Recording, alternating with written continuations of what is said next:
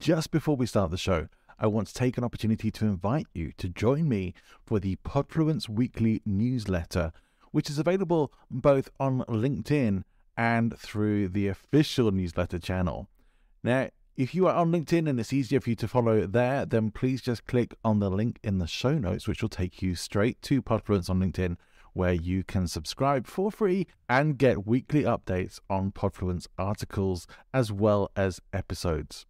If you would like to subscribe to the full newsletter, where you'll get additional materials and, as my little incentive to you, my pre-podcast guest checklist for you to use when you're appearing on podcast shows so that you can be fully prepared every single time, then please click the link to the official newsletter in the show notes. Hope to see you there. Let's get on with the show.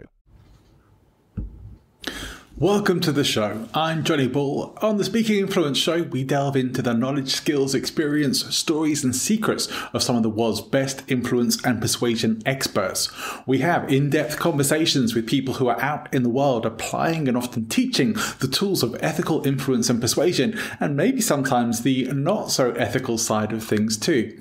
Guests range from successful authors and entrepreneurs, secret service members and psychologists, marketing and branding experts, even the occasional professional comedian or world champion in speaking or storytelling, former cult members, neuroscientists, voice coaches, professional stylists, political speechwriters, and public speaking experts. Every episode takes our guest knowledge and experience and turns it into actionable information that you can use to build a stronger understanding of how the world of influence and persuasion works and become a better wielder of the weapons of ethical influence and persuasion in life and in business, leaving each of us a little smarter and better off than we were before. This week, I am being joined by a very special guest. I have probably mentioned before on the show to people who have tuned in regularly that I have been very keen to get Chris Voss on the show. He's the author of Never Split the Difference, former FBI hostage negotiator. Before you get too excited, it's not Chris who's coming on the show. However, I will keep working on that. I will do my best to get him on at some point. I wanted someone who had specific knowledge about business negotiations, and I really do not think I could have found a better guest than my guest today, Mike Lander. Now, Mike is an expert business negotiator, and he teaches and trains specifically business negotiation skills. He is someone who maybe doesn't agree with everything that Chris Voss teaches, so sometimes it's okay to have differences of opinion. His experience is much more in the business world than anything else, and he's here to share some very valuable insights and knowledge with us. After this conversation, I felt so much wiser about negotiations than before, and this is an episode that I know I will be referring to time and time again to get more and more of this great content. Mike is a guest who I will invite back in the future because he has such great expertise and there is so much more that we didn't get time to cover today. However, I'm very pleased with this show. I think it's a fantastic show. It turned out to be an amazing conversation about the true art of business negotiations. So I'll leave you now to listen to my conversation with business negotiation expert Mike Lander. Enjoy the show. Welcome to Speaking Influence, the show that explores the psychology and application of ethical influence and persuasion in life and business with persuasive presentations and podcasting coach, Johnny Ball. If you have an online business, you need to work on list building. The easiest way to get started for free is ConvertKit. It's recommended by industry pros like Pat Flynn, Chris Ducker, and our very own Johnny Ball. Click the link in the show notes and start building your list today. Welcome to Speaking Influence. We are going live, and I've been pretty clear on shows recently that this year I'm having a much bigger focus on the influence and persuasion side of things. It's what people really want. It's where my passions really lie as well.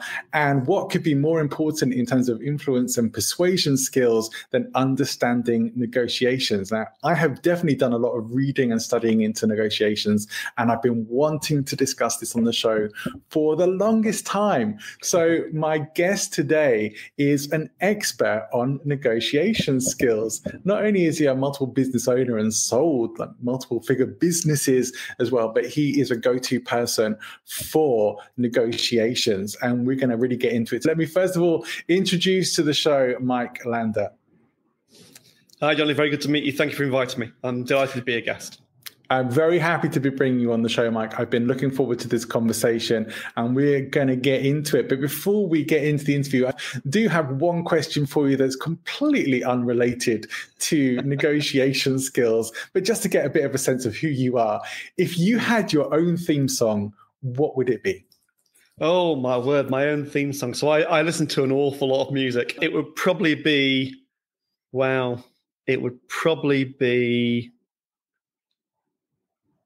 Insomnia. Great choice. And that's because me and my wife at our wedding had that as our wedding dance. Oh, fantastic. Well, there you go. That's an interesting choice of wedding dance.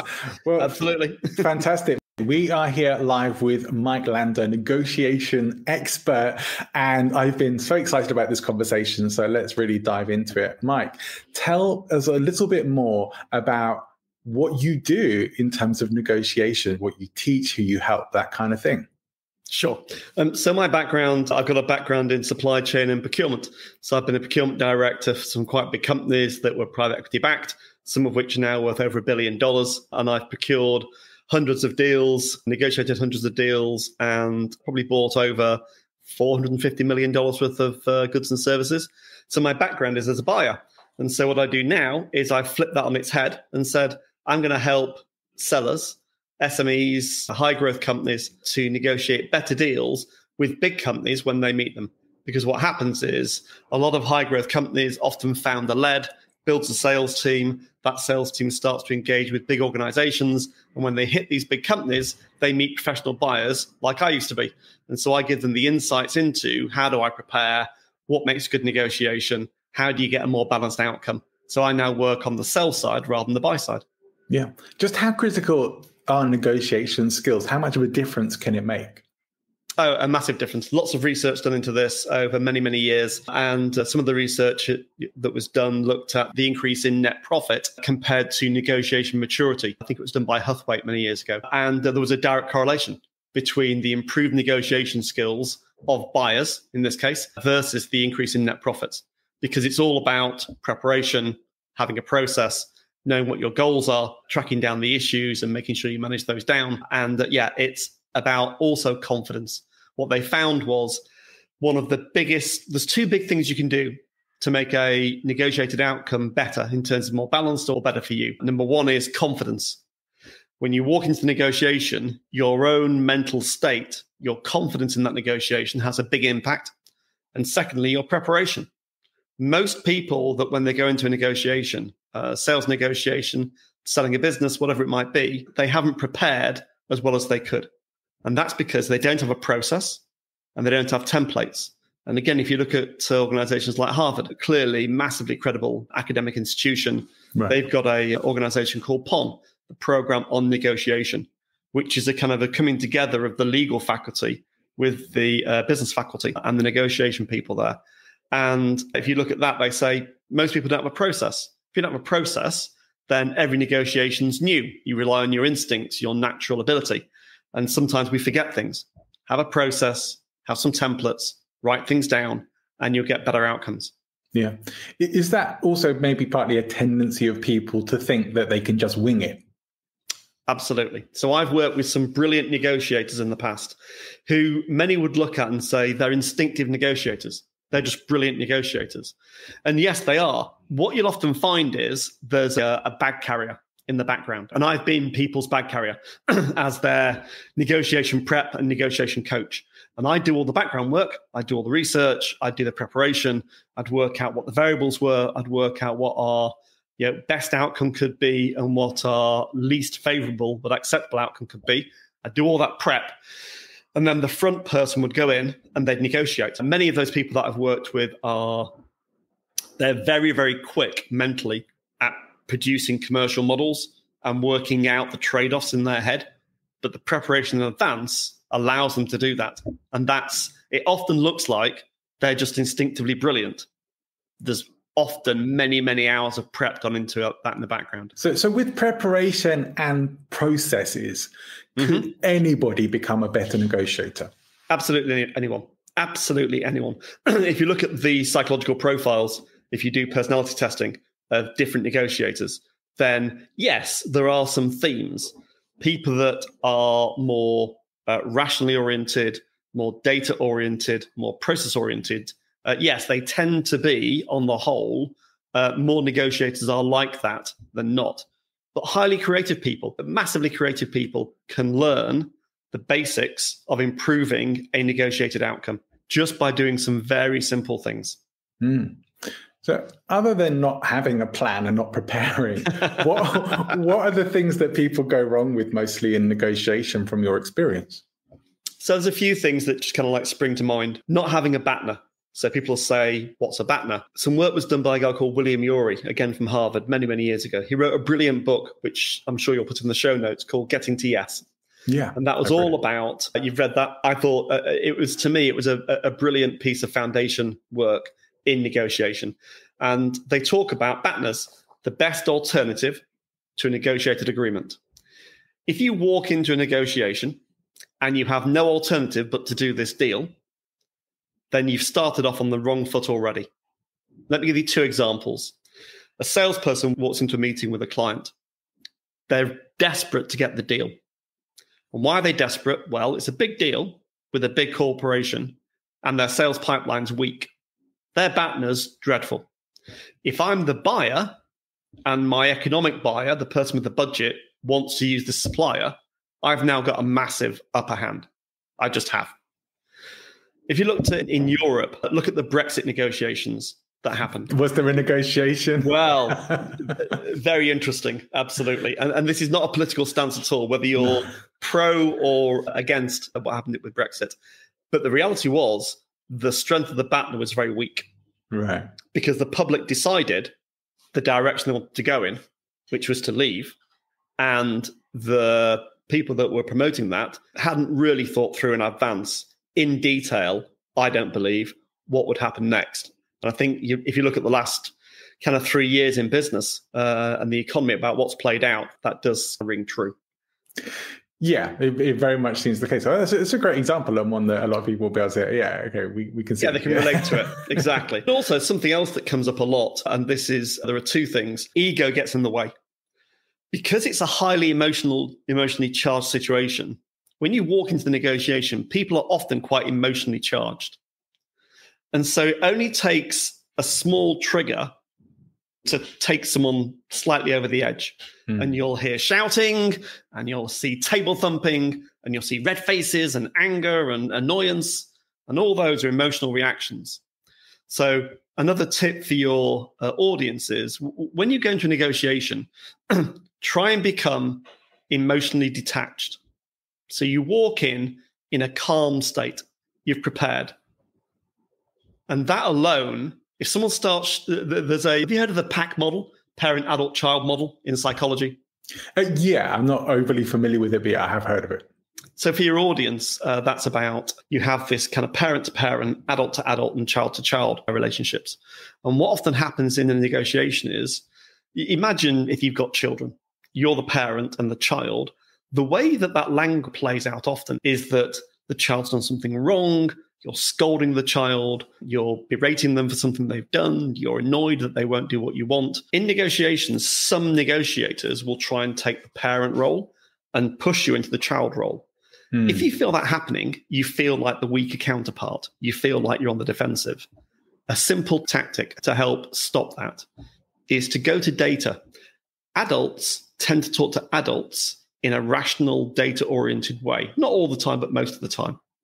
So if you bring data to the table or you ask probing questions about why, it tends to shut the other person down if they're trying to act as that kind of parent-child. And the other thing is call them out. If someone's trying to treat you in a lower position as a child, call it out and say, look, it feels like you're trying to dominate me emotionally. So actually, what I want to do is I want to reset that and have an adult-to-adult conversation. And let's talk about the data, and let's talk about the facts, and let's talk about the process. Yeah. And it tends to get people off that platform. Do you think that people still do go into negotiations with this idea or mentality of trying to get as much as they can and screw the other party over? Absolutely. I thought the days of the table were long gone, but it's not. A lot of people I talk to, a lot of organizations that I work with, they meet very adversarial negotiators. Typically when you're a seller meeting a big company who's the buyer. Again, very typically that happens. There's also, I think, a myth. A lot of people, if you did a poll of 1,000 people and said, what kind of negotiator are you? Are you win-win or are you adversarial? I want to claim as much value as I can. 95% will say they're win-win. It's blatantly not true. Yeah. Absolutely, categorically not true. It's a lie. It's a lie. Because in most negotiations, someone is claiming a lot more value than the other. And what happens is concessions happen. In a negotiation, what should happen is, let's say we're negotiating over something, and let's say I want to buy 100 pens off you, Johnny. You've got amazing pens, and I want to buy 100 pens off you. And we start negotiating, and you set a price, and I say, okay, that's very interesting. It's $3 a pen. I'm not sure I can afford $3 a pen. What about $3.20? And we start bartering. That's not negotiating a win-win outcome. That's just bartering over price. But if I start saying, what's important to me is, yes, the price, but also the colors, Johnny. Do they come in all sorts of different colors? Could you give me 20 of each color? And you go, maybe. And you go, well, also holding. I haven't got any storage room because these pens they come in big cases. Could you hold them for me? And then I could call off on them. And payment terms, a bit short on cash. I can pay you, but could I pay you in 3 tranches over 3 months? What you're doing now is, if you're forcing me to a price that I don't really want to go to, but it's my minimum I'll accept, I want something back from you. I want better payment terms. I want stock holding. I want something back from you that allows me to say that concession is a good trade. Too often in negotiations, you'll see people concede. After the third concession, something happens. I, as a negotiator, now know that you're weak. So I'll push my advantage. And the second thing that happens is the person on the other side emotionally starts to physically recoil because you're now on the back foot. You haven't asked for anything in exchange. You've accepted 3 of these. So now it looks like you'll accept anything. I wonder how far they'll go. So again, if you accept something as a concession, ask for something in return. It can be something small, but the act of asking will put you on a more even keel. Yeah. Now, as someone who's spent a lot of time with Chris Voss's book, Never Split the Difference, and I've studied that a lot, and I've practiced it a lot. That's probably a point at which I'd be saying, if I follow his teaching, how am I supposed to do that? Right. Okay. So back to preparation. So what I would do is, any negotiation has a lot more than price as a variable. If you write down any negotiation, you've probably got at least 5 variables that you can think about. So let's give some examples to your audience. If you're selling, for example, yes, you've got price, of course, but you've got payment terms, you've got contract length, you've got termination clauses, you've got termination period, you've got renewal period, you've got IP, you've got access to brand marketing so that you can market it as a case study. There's 6 or 7 already. What you do is you write those down. And then you do 2 simple things. For each variable, you say, what's my best outcome? And you write down for each one what my best outcome is. And then you go, what's my least acceptable outcome? And you write those down. So you've now got 2 extremes for each variable. And now have it in front of you, and you can start to trade. You can start to say, well, if I give you that, then I want this. So if I give you something that's at my least acceptable range on one variable, I want something on my most acceptable range on the other variable. It's a bit like if you're a studio audio engineer and you're mixing a soundtrack. You've got all of these sliders in front of you and you're moving them up and down. You don't see an audio engineer push all of them to the top or all to the bottom. They're staggered. Yeah. And you're doing that live in the negotiation. On complex deals, a couple of things. One, always take a step back. So never negotiate in one session. Always have 2 or 3 sessions because it gives you time to think and reflect. And secondly, never agree to something in the room as a definite. That's good so you stuff. do this kind of multi-variable negotiation. So you put all the variables on the table at one time. Let's say we've got 8 things we're negotiating around, Johnny. Often what I'll recommend is, look, let's take 5 of those and put them all on the table at once. We're going to hold 3 back for later because those are the things that might turn the deal in our favor, and we're going to hold those back as our kind of, in order to get the deal done, how about this? For those 5, you put 5 variables on the table and you start negotiating around them.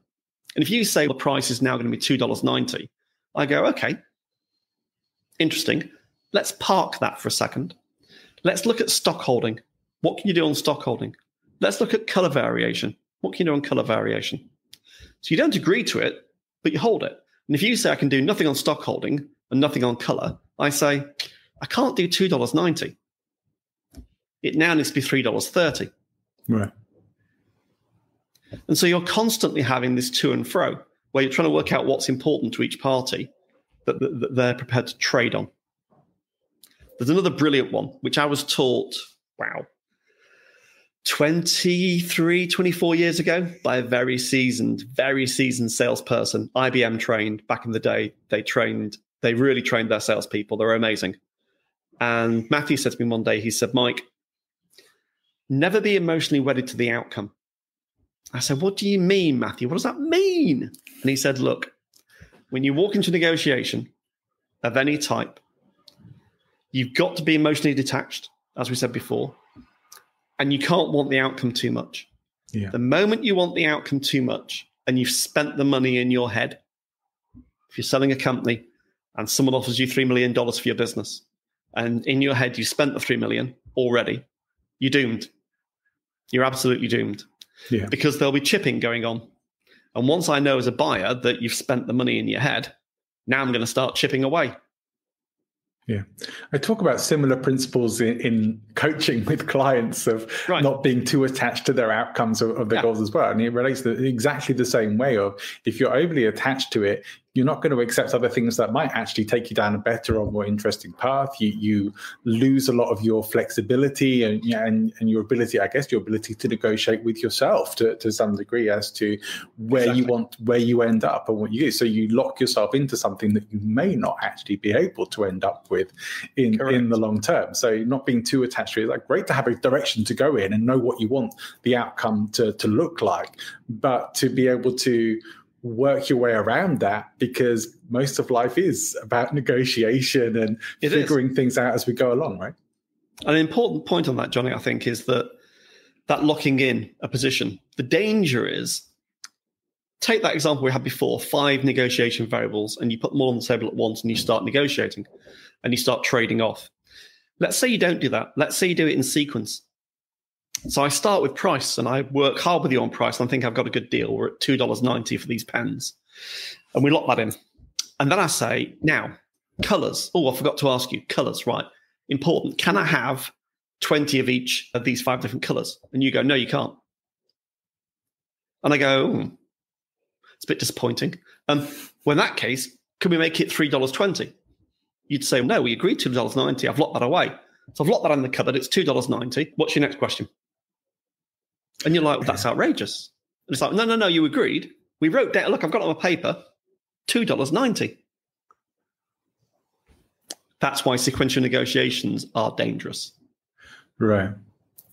So do you then have to be a bit clearer? You say potentially yes, rather than definite yes. You maybe need to clarify. Let's park it. So that's interesting. I understand where you're coming from. Let's park it for a second. The second thing you can do to find out what's going on behind the scenes is you say, okay, it's $2.90. Let's park that for a second. But just tell me, what's behind that? Why is it $2.90? Why is that the price? And you're like, well, what do you mean? It's just the price. But if you looked at why that's important to you, is the price more important than the payment terms? Is color variation more important than the price? Is the reorder number more important? What is it that's important to you, Johnny? You're always trying to find out people's interests. $2.90 is a demand. Right. Why you need it, what's important to you, is the interest that sits behind the demand. You're always trying to find out the interests. Adversarial negotiations tend to be based on demands. More sophisticated negotiations are based on the interest behind those demands. If I can get to understand your interests and you'll reveal them to me, and I'll reveal mine, we tend to get a more balanced negotiated outcome.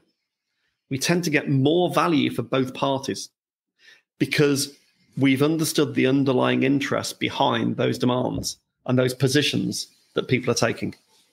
And it's really hard to do. It's quite a sophisticated technique and requires confidence to start probing why. Because the first answer back is, I'm not telling you. So you have to keep going away. I want to come to the confidence thing in just a moment, but before we do, there is one question that was on my mind as to, okay, I mentioned Chris Voss earlier and you laughed, and I'm wondering, I don't want to start any beef between you and Chris, but are there any points of disagreement on negotiations that you have with perhaps his content? Yeah, I mean, Chris is a very, very talented guy. He was the ex-lead FBI negotiator. I've never done that job, couldn't do that job, I suspect. Very, very talented. Clearly, he focuses a lot on the emotional aspects of negotiation, and rightly so, about how you talk people down, how you get hostages released. Why can you never split the difference? Because if you've got 6 hostages, we can't kill 3 and say we've won because 3 survived. We're trying to get all 6 out. That's the plan. And so I get where he comes from. I think when Chris tries to apply all of that learning from hostage negotiation into the business world, I think some of the challenges are around, actually, sometimes we do split the difference. And the reason is because we'll split the difference on price because we've got other things that are more important to us. Whereas in a hostage negotiation, I suspect the primary thing is we need to get the hostages out. And so that's quite different because you've got a singular variable that you're trying to achieve the goal for. Whereas in a business-to-business negotiation, as discussed, I might have 6, 9, 12 variables. And some of those 9, 3 of them are very important to me, but 3 different ones might be important to you. So I'm prepared to split the difference on payment terms. You say 90 days, I say 30, we agree at 45. That is splitting the difference technically. It's a perfectly valid thing to do. Because what's important to me is contract length. I want a 12-month contract. So I'm prepared to do that in exchange for a 12-month contract. And that's where I think me and Chris would disagree. He's a talented guy, there's no doubt. Even if he does agree with you, he can't admit it now because he's never split the difference. Never split the difference. Interesting about pinning yourself to a name, never split the difference. As you say, it's a brand positioning piece. So, I've got a lot of value out of that book, and I've got a lot of benefit from implementing a lot in there. So it's been very helpful, and it's not nothing against Chris, but it's just curiosity from my part as to where you might have some differences. And it really makes sense what you're saying. The business world is not the same as the world of hostage negotiations. They're not identical. And so, some concessions and some splitting the difference is called for at times. And I can certainly see that from my own experience as well. Otherwise, we'd end up in this position whereby if we're trying to negotiate, and I just take an extreme position on all 9 variables, and you do the same, there's no deal. So you just walk away. And at that point, you can't really call your SWAT team to come in and sort it all out for you. Not really. Not really. So I said I wanted to come to the confidence bit. And I teach in public speaking skills and presentation skills trainings that I teach. One of the things to talk about with having the confidence is, I say a lot of it comes from the practice. Practicing what you do, knowing what you're doing before you get on there, and feeling confident that you can deliver it, because it's the winging it often for people that they don't feel confident about. People don't feel confident in their ability to improvise. People don't feel confident or competent if they're not prepared for stuff. Is it the same with negotiations? And are there any other things that you do encourage people to think about in terms of improving their confidence? It's a great question. And after I've given my views, it'd be great to hear your tips on actually how to improve confidence, because I suspect a lot of those will be applicable in any negotiation. It's interesting. So just take this session. So we're doing a recording.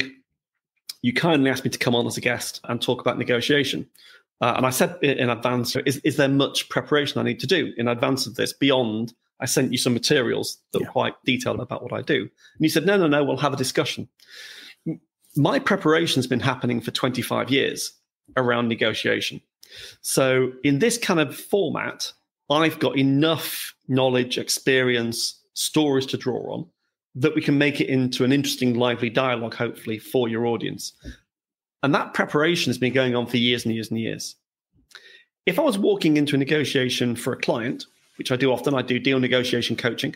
So they lead and I sit as the negotiation coach in the background. I'll do a lot of preparation for them. Yeah. So I'll prepare that negotiation in quite a lot of detail and think about the different aspects to that negotiation and use my own templates. And that gives me confidence in the negotiation when my client's negotiating a deal. One client recently selling their business. They were the lead negotiator. They had many principal to principal discussions.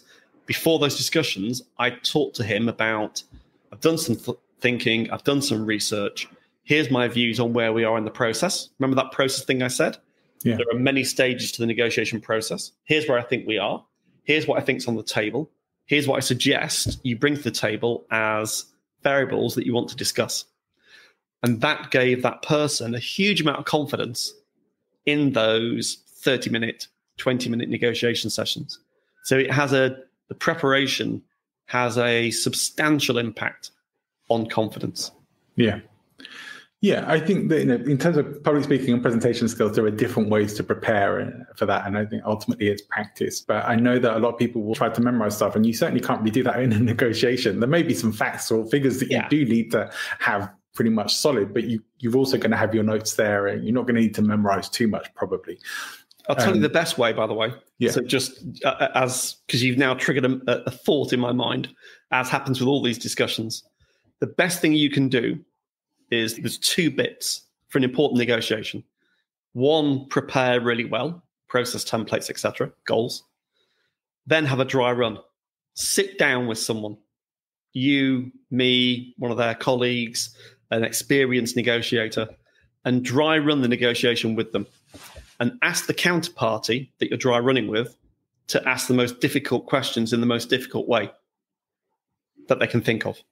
Yeah. And do it live, do it for real. So don't pretend, do it for real. The learning from that is colossal because it takes your thinking, it turns it into practice when you're negotiating, and you get these really unexpected responses back. I did one literally on Monday for a client, and we were talking to 4 suppliers about a particular category of spend that they had. And I intervened 3 or 4 times on the call with the suppliers around a very particular area. And at the end of the call, the guy said to me, wow, you were really, really tough with them. I said, yeah, I was tough. I was fair, but tough. And it put the supplier on the back foot. And that's because we'd prepared really well. And I'm very experienced at what I do. But definitely do a dry run. Yeah. There's a lot of value in rehearsal, and I'm talking about practice, and that's ultimately what I'm talking about is rehearsal. Yes. And there are many types of rehearsal. And I would say in addition to that, to feel more confident, I would go with mental rehearsal. I would go with state rehearsal. How do you actually want to be feeling? Know in advance, how are you going to respond if you get asked that difficult question? So you don't look like a stunned mullet or something, you know. Exactly. So, yeah, because you don't want to give away that you're like, I wasn't ready for that, or oh my goodness, what am I going to say now? But also to help keep yourself calm. So yeah, I love what you're saying about actually do a dry run and treat it as the real thing, and get as many difficult questions as you can. And even then, it may not fully prepare you for exactly what's going to come, but you are going to look and seem more competent and confident while you're out there. And interestingly, I do a lot of the sort of influence and persuasion study, and the perception of confidence in so many ways is much more important often than factual realities. Absolutely. So people's actually emotional desire to put trust in people who are confident is much stronger. Whereas, there's that, I don't know if you're familiar with, there's a quote from Bertrand Russell, a philosopher, about a great irony of life being that intelligent people are so unsure and less intelligent people are so full of confidence. And I'm very much paraphrasing that. But it's often very much the case. If people go and put their trust in confidence, because someone who may be, I don't know, may seem a bit dithery, may seem a bit like there's going through the choices or having a think about it. Whereas someone who just says, we do this or go forward, that seems much more attractive and appealing. But ultimately, that is purely on an emotional level. It's certainly not on a logical level at all. So, but that's how powerful it can be in any situation. I can appreciate in negotiation, coming across as confident is absolutely critical, because as soon as you don't, there's a doorway to get you to a position you don't want to be in. I mean, there's a very interesting analogy there, I think, around panel-based presentations. So if you're in a sales process and it's an RFP, so the request for proposals come in, you've decided to respond. There's many reasons why you wouldn't, by the way. So there's many reasons why you qualify RFPs out. But let's say you've responded, you've written your tender response, and let's say you've been shortlisted, and you now get to the presentation. So this is your home territory, Johnny, whereby, it's now a pitch. And you've been asked to a panel. Let's assume it's a physical face-to-face, and you walk in, and you've prepared your pitch, and you've prepared your story and your key insights, and you've thought about a few questions. If you haven't thought about the different audience stakeholders in that room, then this is what I suspect will happen. So let's say it's worth $500,000 a year. So it's a biggish deal. And let's say it's a marketing pitch. So you've got the CMO sat in the room. You've got finance sat in the room, and you've got procurement sat in the room.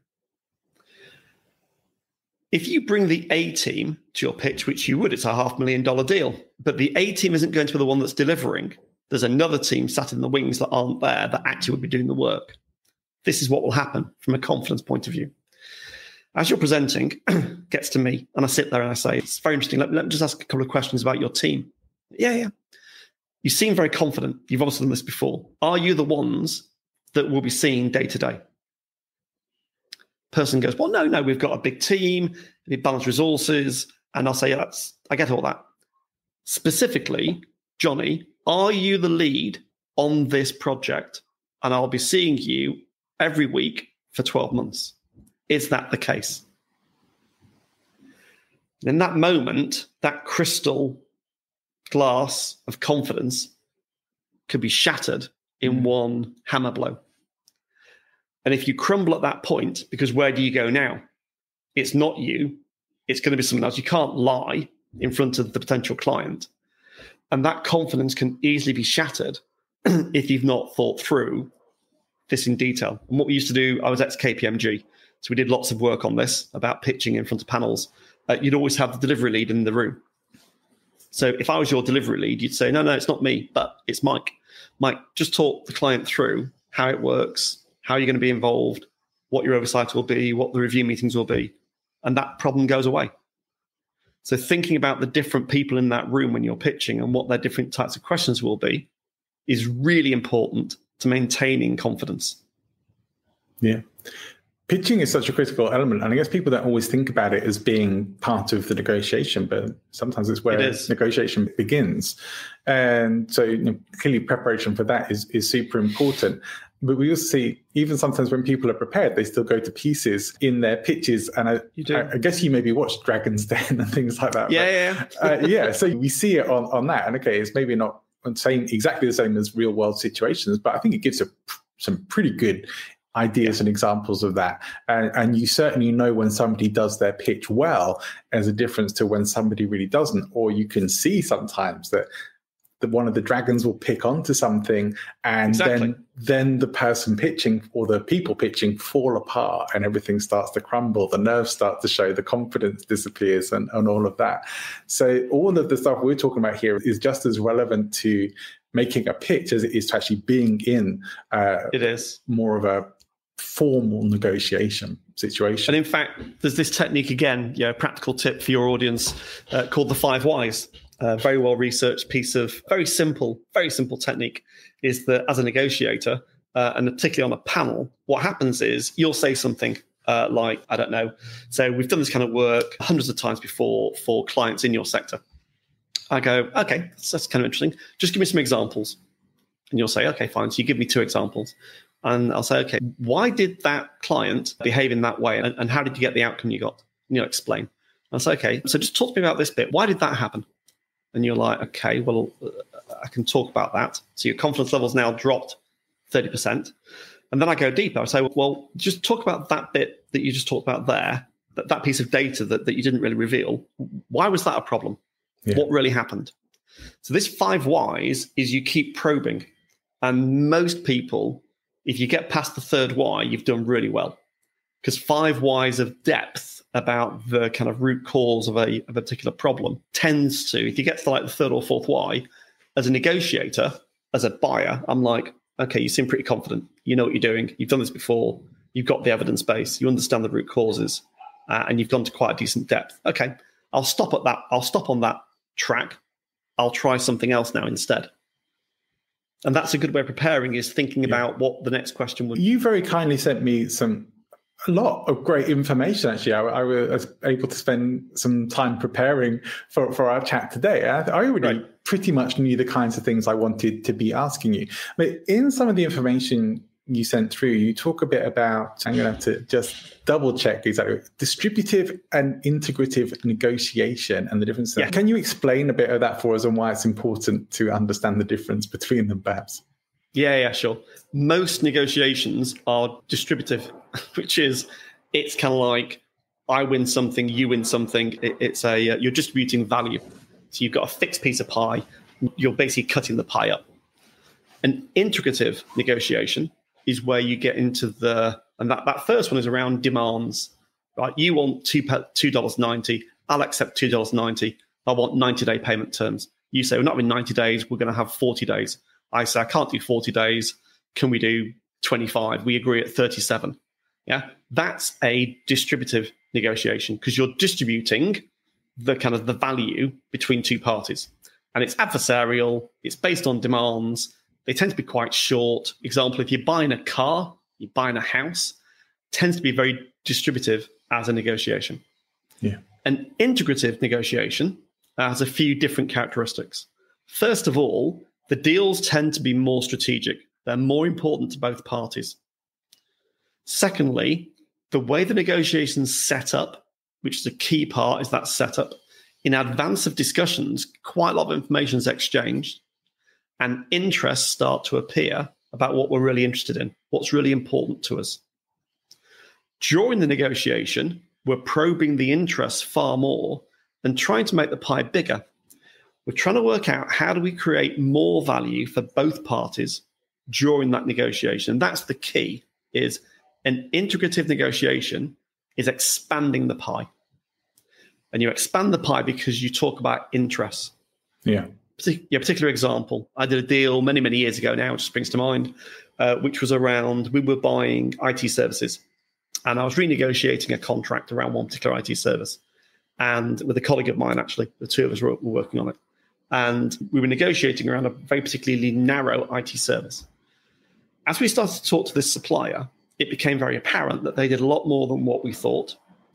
They started to ask us questions about what we really needed from a kind of a user perspective and our audience perspective. And we ended up with a deal that would have been, pick any value, let's say it was 30K, turned into a 100K deal. Because they'd worked out, well, we could actually consolidate 3 or 4 of your suppliers into one service that we can provide. And we'd worked out they had a lot more capability and experience and depth of capability than we thought. Yeah. And that was an integrative negotiation where, although we'd gone from, call it 30 to 100, I don't know what the numbers were now, I've forgotten.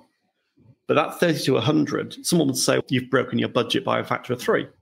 I'm like, no, I haven't, because I've looked at all of my spend and I've actually got a much better deal at a lower price than I could by having these 4 providers. And that, I think, as a supplier, if you're negotiating with a buyer, that's a really interesting territory to get into if you can.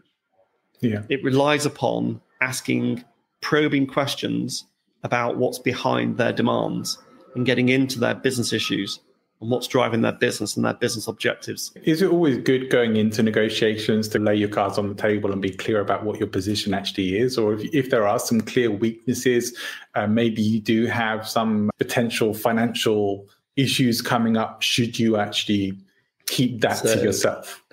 This is a great topic because it talks to something called anchoring. Anchoring in negotiations is really important. And anchoring is whereby one party, let's pick on price because it's easy, one party sets the price. It's called a price anchor. The research says, and there was lots of work done on this, as you can imagine, the person that sets the anchor tends to get the best value out of the deal, because people drift around price anchors by about 10 or 20%, typically. In a scenario whereby, let's say as a buyer, I'm a very sophisticated buyer. I know my market really, really well. Let's say I'm buying some marketing services, and I know marketing services really, really well. I know the market pricing really well, the commercial models really well. When I walk into negotiation with a supplier, I'll set the anchor really early on, like at the beginning of the session. I've read your proposal. It's very interesting. Yeah, it's kind of the kind of thing that we're interested in. It's broadly the right kind of scope. Let me just tell you something, though. Your price is way, way off. The market price for these services, based upon all the evidence that I've got and my experience, is not $500,000 a year. It's, £350,000 a year. And the supplier sits there and goes, that's impossible. And you're like, well, that's the market price. If you're not interested, that's okay. We'll cut the meeting short now and I'll go and find someone else. You're like, no, wait, hang on. Let's talk about this. Yeah. So price anchoring is absolutely critical in the negotiation, and it relies upon excellent market knowledge. So if you've got really good market knowledge and you know where your price is compared to the market, you can anchor high first in what they call the zone of agreement. And this is a really valuable tip, and I know I'm going to be going back and listening to the replay of this and making a lot of notes. Need to come to you for a masterclass, Mike. Really, I wish we had time for it today, to be honest. But we do need to start wrapping things up. I know you have have to go for another meeting shortly, but yeah. Before we do, where can people find out more about you and more about negotiation skills? So if they go to piscari.com, Piscari.com, onto our website, there's plenty of stuff there. And the other thing is find me on LinkedIn. I'm on LinkedIn a lot. I do a lot of posting. So just Mike Lander on LinkedIn. Connect with me, ask me questions. Always open to discussions about negotiation. It's a fascinating topic. It definitely is. Now, before we do close up, there are a few questions I always like to ask people. One of them is for a book recommendation, and it could be related to negotiation skills. I guess you're probably not going to say Never Split the Difference, but but what would be your book recommendation? And you can have two if you really want to. Okay, so one is Getting to Yes. William Ury's book, Getting to Yes. Easy read it in 2 hours. It's a brilliant, brilliant piece of work. Yeah. The second one would be, I've actually got a book coming out in the near future. Rather than recommending my own book, I'd recommend the work by Cialdini on influence, which you've probably already read, I suspect. Yeah, I am currently working through the new and expanded version, which is fantastic. Yeah, and is it an improvement on the original? Because the original was amazing. I wasn't sure it would be. I thought I've read some of the other books that Cialdini's done with other people. I thought it was going to be more of a conglomeration, but no, there's some new stuff in there. It's a different style of approach to delivering it, and I am getting so much value from visiting that. And there is some stuff that wasn't in the original book as well, so it is totally worth checking out. Brilliant piece of work, and it plays a lot into negotiation. Yeah. About reciprocity, scarcity, all of those principles apply. Yeah, Robert Cialdini's at the top of my dream guest list, so maybe one day. So to wrap things up for today, what if there's one thing you would like people to take away from this, or one thing to remember from what we talked about today, what would it be? I'll take a chance and say two things. Okay. Self-confidence, preparation, and they're linked. That will get you much better outcomes in any negotiation. And it's good advice for life, not just for negotiations. It is. It is. Absolutely. Thank you so much for coming and joining me as a guest. I've really enjoyed the conversation. There's so many more questions I had for you, but unfortunately we don't have time for. So maybe we can bring you back again in the future. But for now, thank you so much for being a guest on Speaking Influence. That's a pleasure. I've really enjoyed it. Thank you for inviting me. I thoroughly enjoyed it. Thank you. Great. Me too. Thanks for tuning in. I hope you've enjoyed the show. Make sure that you subscribe if you haven't already. And of course, please share the show out with your friends and network. Look, if you know anyone who would be interested in being better at business negotiation, and let's face it, who wouldn't, then this is a particularly good episode to share out. And who knows, maybe I will still manage to get Chris Voss to come on the show at some point in the future. I'm going to keep trying and we'll have a bit more of a discussion, but we'll definitely bring Mike Lander back. And if you have learned one thing that you can put into action today, please make sure that you do that. And I think there's definitely more than one thing. If you enjoyed the show, make sure that you tune in again next time. I have a really wonderful array of guests coming up who are experts in influence and persuasion, which is the prime focus of this show now. And I'm aiming to make this the #1 podcast about influence and persuasion, and I need your help to do that. So if you could support the show in any way, either sharing that out, subscribing, or maybe even buying me a coffee on the Supercast link in the show notes, please do that. And of course, do check the show notes if you want to get in touch with Mike, and if you want to join us live for any of the recordings and ask the guests your questions, then please make sure you're following me on LinkedIn and other social media. I'll look forward to seeing you again next time. Have an amazing week. Go and make great things happen.